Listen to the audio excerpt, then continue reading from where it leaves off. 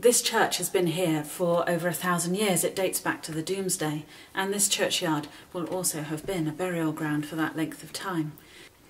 This evening we had a service of remembrance, where we came together to remember those who are in our churchyard here.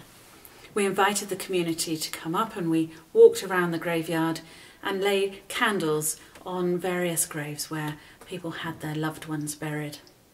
We said prayers and gave thanks for their lives and for the memories that we have.